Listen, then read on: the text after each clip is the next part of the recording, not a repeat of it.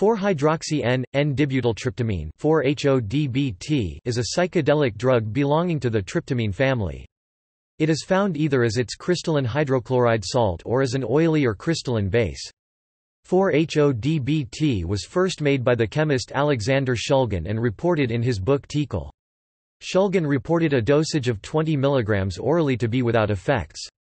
However, this compound has subsequently been sold as a research chemical, and anecdotal reports suggest that at higher doses 4-HODBT is indeed an active hallucinogen, although somewhat weaker than other similar tryptamine derivatives.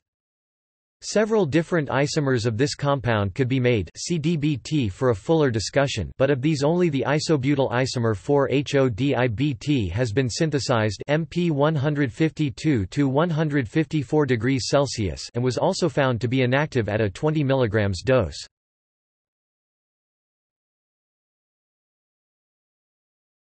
Topic: External links. Article entry 4-HODBT entry in Article info